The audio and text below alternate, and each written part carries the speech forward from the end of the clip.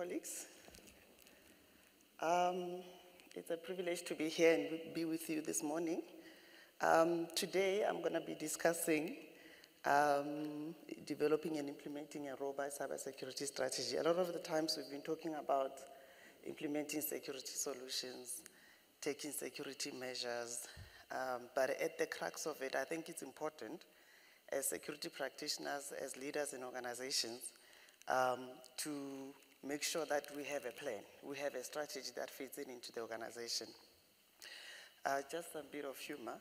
I think if security was this simple, then our job will be done. So we'll cover why do organizations need to implement robust cybersecurity strategies, and given digitalization and the evolving threat landscape, how do you prioritize your focus areas? And then how can organizations know that the strategy is working, that they've invested, and also that they've invested enough in security? So if you look at where the world is going right now, there's massive digital transformation that's taking place.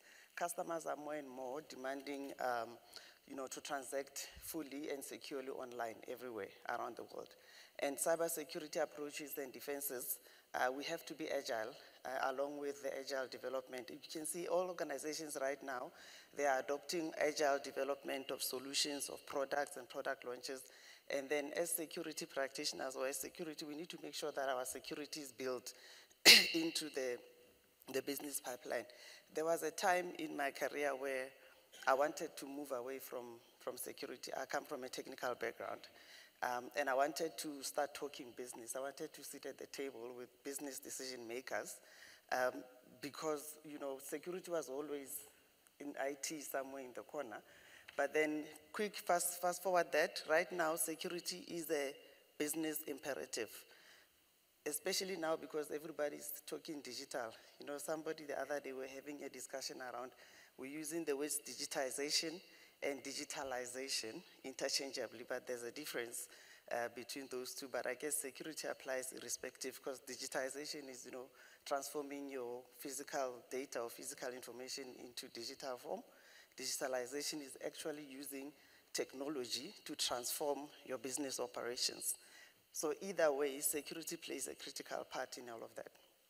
And just to emphasize on the fact that I'm saying security is now a business imperative. If you take an example of, let's say, bungee jumping activity, right? When you go there to do bungee jumping, when you get there, they put, safety gear on you, the helmet and everything. They even show you how to land, all of that. In your opinion, does that reduce the risk of bungee jumping, or that actually enables bungee jumping? Anyone?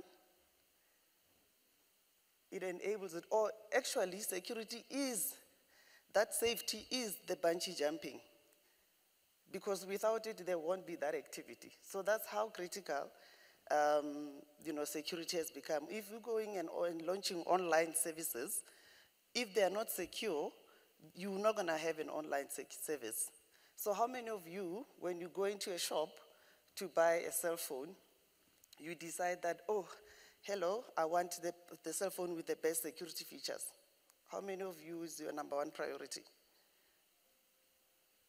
Really? You go there, you don't say you want an iPhone with the best features that can do this, or an Android. It's because why? Security is inherent. You are assuming that security must be in there. So our job as security practitioners is to maintain that reality, maintain that real for our customers. So security really, I'm glad that it has now, become part of the decisions, part of the business decisions going forward. So as the organization's going digital, we need to make sure that we evolve our practices as well. We don't want to be the bottleneck. Now that everybody knows security is important in everyday business, we need to make sure that we also evolve how we do things as practitioners without being bottlenecks. So another reason also why you will need to invest in robust cybersecurity strategies, if you look now, there's a convergence of 5G, IoT, AI, and while that brings about, connectivity and benefits for both devices and machines, with convenient broadband at fast speeds, they can actually, become a paradigm shift in cyber attacks. If you look at the speeds at which attacker can exfiltrate companies' data, those speeds are exponential. And also 5G with the advances in AI, they can also be a perfect incubator for, development of swarm-based attacks. I mean, can you imagine the efficiency of such attacks where, thousands of hijacked devices or IoT devices, are operating as an integrated unit, and they are sharing threat intel in real life as they are attacking you. They can revise and refine their attack with real life data. So it's really, we are moving into an era where, we cannot keep up with advances in cybersecurity. So again, also, if you look at the advances in AI as well, they can be used to launch phishing attacks. And now we are seeing more and more deepfake being adopted for social engineering against organizations. So again, also, increasing efficiency of cyber criminals. So cyber criminals, they don't have governance processes when they decide to launch an attack. And again, also the fact that the dark web is becoming a black market where criminals of all sorts obtain different malicious capabilities to launch against organizations. We as organizations are always playing catch up, because by the time you are requesting a budget and then it gets approved, then you issue a tender, then you appoint a supplier, then you fight with your IT colleagues for them to give you a change slot. The attacker has already moved on. They've done what they need to do. They've moved on to another target. So I'm not saying governance is not important. It is important, but it's just the efficiency of how we can, as an organization, also support your security functions in executing some of these things, so that we can have agile internal processes so that we launch these things, because we are always playing catch up. And then geopolitics, it's been mentioned many times from yesterday that the geopolitical landscape, it involves now the use of technology to spy on each other as governments, as organizations, to launch different cyber attacks and espionage. And more governments now are compelled to create dedicated capabilities or institutions that can drive national cybersecurity agendas. We've seen now with the AfriPol and so forth, and the different organizational institutions that the colleagues have mentioned also. And also what we are seeing is the credit rating agencies, insurers, and governments out there, they've started assessing the cybersecurity posture of organizations as part of their, assessing the overall health of an organization. And again, also, like I was mentioning, the security, the threats, they have become so sophisticated, and we find ourselves playing catch up. Now, where do you start? We understand, the organizations know that we need to prioritize security, we need to invest in security, but then where do you start? Because we know for sure that we cannot find a panacea to remove the threats. They'll always be there. But then how do you prioritize? So the approach that I've seen works in various organizations or in the industry, and this is some of the approaches I've also adopted. You need to understand the drivers for your organization for security. We know globally out there, there's threats, we get the data, but you need to understand as your own business that you are in, as your own organization that you're working in, what drives security. Some organizations, we find that they've had so many attacks or so many incidents, and they say, Mr. or Mrs. CISO, our priority is to reduce the number of incidents. Then you already know that what does your business need. So when you craft your security plan or security strategy, you already now know where the prioritization needs to focus on. And that's not the only thing. Other companies, you find they are more compliance-based. There was a question on compliance yesterday. I worked in one of the other organizations where compliance was the key. Not just compliance to security, but compliance everywhere. So then it made my life a lot easier, because you adopt a security approach that says thou shalt. So when they know that now we are rolling out DLP, it's not a matter of, we want to help you, we want to safeguard. It's a matter of thou shalt implement DLP to comply with that legislative or regulation for our organization. Boom, that's it. Everybody knows that that's what they need to do. So you need to understand the tone of your organization when you implementing the different solutions. Another organization, you find that they have the basics. They have the basic security measures, but then they are now digitalizing. So now you know that your focus is business enablement. So you know that you have to focus a lot of your efforts on your application security, your cloud, your container security, your API. So you know that, the focus area is around this area because now you are mostly on business enablement, and then you can decide that while I'm enabling the business through their product development, I need to also beef up on my cyber resilience capabilities so that anything that happens, you are able to have the two together.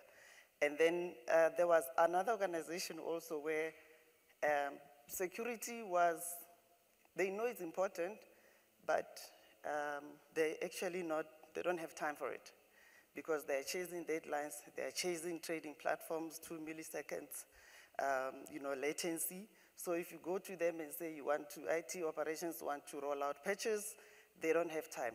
Make sure that that system is not down by 2 minutes because you are dead. So then you need to understand what is important for your business and understand how you can work with your colleagues, because remember, as security practitioners, we're in partnership with our IT colleagues. So you need to create that synergy between your IT colleagues so that you can enable your business.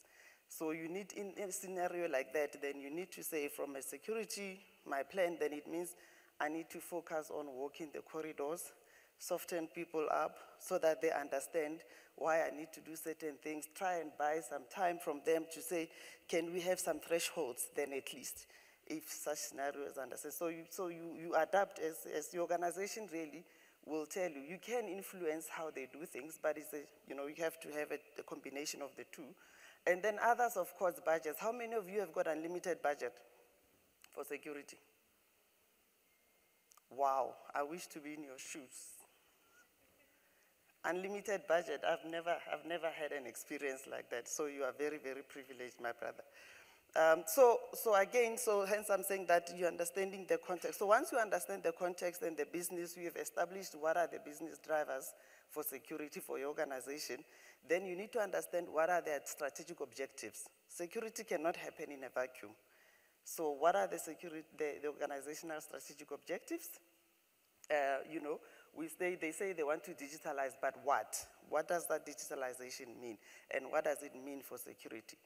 And then you need to understand also information security and the specific business units' priorities, because everybody's got their priorities also. You need to make sure that security becomes part of enabling those priorities. And then when we've done that also, you need to assess the current and emerging risks and threats. Risks in your industry, risks in your, in your organization and the threats, and review also the audit findings. The audit findings also, they give you a lot of understanding as to where are the loopholes. So you need to understand the threat and the risk landscape for your organization, and you factor that into your security plan. And then you understand the data protection and regulatory requirements. They were talked about this morning. So what does the data protection legislation require of organizations? There's lots of regulations also, especially in the banking sector as well. So you need to take those into consideration when you are taking a plan. Can you imagine? It's not, like I'm saying, it's not an easy thing to say, okay, everybody is doing SIM, everybody is doing SOA, everybody is doing PAM. You need to take all of these into consideration. And now you also need to utilize the industry best practices. We have lots of them, ISO, NIST. You need to, from all of them, because if you look at all of them, most of them, they're asking for the same things. It's just different terminology. But all of them, they are about the same thing, and I'll show you later on. Then use them as your guide in terms of how you can structure your plan and how you want to focus the area. And of course, you need to assess your security capabilities. Now that you have all this intel, you know what your business wants, you understand the tone of your organization, you understand the IT plan, you understand the risks, you understand the threats, you understand the regulatory requirements, you've reviewed the best practice. Then you need to now say, okay, as my organization, what is my current security capability in relation to addressing all of these things? And of course, you need to develop a framework that can help you to do that assessment of your own capabilities against that. And then, of course, that will then drive your security strategy to say, okay, now how do I then put this thing together? And from everything that I have worked with, and understanding security is really for me about these 4 things. What we are working towards as security is these 4 things. Our ability to protect and prevent cyber incidents for our organization, our ability to monitor and detect adversaries in our organization, how quickly are we to detect if there's an adversary, and then our response and recovery our capabilities when an incident happens. Somebody also mentioned yesterday that not if an incident happens, when it happens, how quickly are you able to respond and recover and bring your business back to its operations? And of course, all of this is underpinned by sound governance processes, risk and awareness. So it's really around making sure that there's policy, strategy, risk management, compliance. So that's another layer. So your plan, because once you do this, then you'll be able to see where your issues are, and the business can be able to support you to say, look, I think we are very weak on our response and recovery. Maybe let's put money more on our response and recovery capabilities, or maybe on our protect and prevention capabilities. Or you know what, we actually need to invest in all of them because we are now digitalizing 120% full steam. So this at least helps you and gives you a blueprint for you to put your plan together. Okay, so some of the considerations that you need to put in your security strategy, of course, it needs to be very clear to the leadership, because right now security reports to the board. So most of the board members, they don't necessarily understand security. So you have to break it down for them to understand so that they can support you fully. So you don't go there with big terminology. You need to make it very clear to say, what are you solving for? Who cares, if there's the global threat landscape is looking gloomy, or, so-and-so has been attacked. We've seen so many organizations that were shown here that have been attacked. And then somebody will say, but my organization has never been hacked, so why should I care? So that's where then you need to capture your leadership, your organization, business, so that they can support you. Then that's where you outline your problem statement. And then, of course, you need to provide the business context. So you need to show them where security fits into your business. Make it their problem. You outline very clearly that here's the business demand for security, the demand that you have given me. So this is now how I'm going to meet your demand. Then it becomes their strategy, it becomes their plan. Security then becomes, it becomes an integral part of their decision-making in what they do. And then, of course, okay, fine, so now you outlined what you're solving for. You say this is where security fits in. This is what you want me to do. Now you're saying this is how I'm going to do it. This is my response plan to the problem statement that I've outlined. And then you need to outline very clearly your execution plan. You need to also outline what you will need even to execute on that plan. You need additional resources, and then you need to demonstrate. You need to be very clear around demonstrating what you need the resources to do, the funding. You need agile governance process I was talking about. You need the leadership buy-in. It needs to be very, very well articulated. And then, of course, importantly, measurement. How are they going to measure you? How are they going to measure your strategy that you have actually delivered, or you are actually delivering? And you need to be bold and make commitments. to your business. And of course, money talks, but you can never spend enough on security. Okay, you need to make sure that, how do I go back? You need to make sure that you show the full cost of your program, because at least they know that to secure this organization, we need X. But then when they look at the gains that they get from going digital, security becomes a minute thing. Unless, of course, the cost of securing the digital platforms outweighs the actual gains that you get from it, which hardly ever happens, then you are able to win an argument on getting the budget that you're looking for to get your strategy going. So really demonstrating value for security in conclusion, 3 things. Use the aforementioned approach to identify the key areas that need focus. A healthy cybersecurity budget should make up, according to the industry and also based on my experience, anything between 9 and 14% of your IT budget or your transformation budget. But then in reality, we're seeing that organizations are really spending less. Okay? Then you need to build security into the business processes daily. And in that way, they will experience your value as security on a daily basis.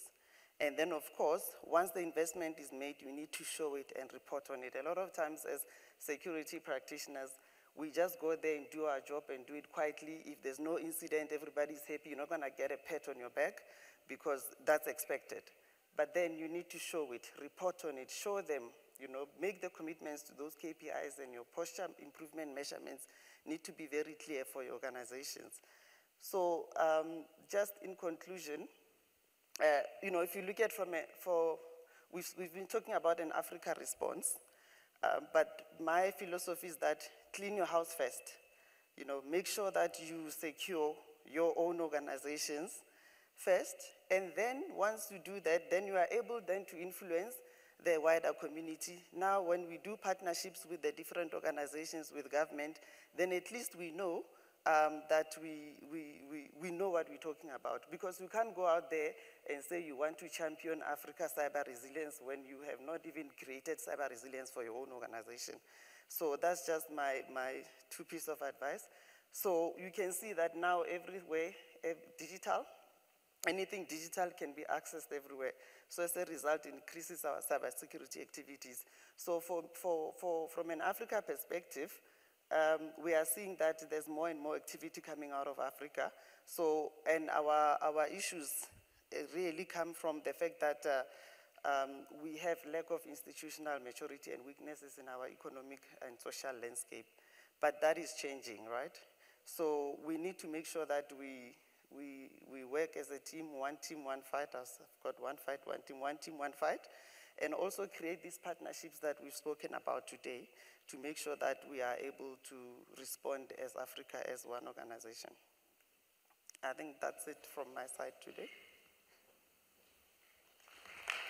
Thank you so much.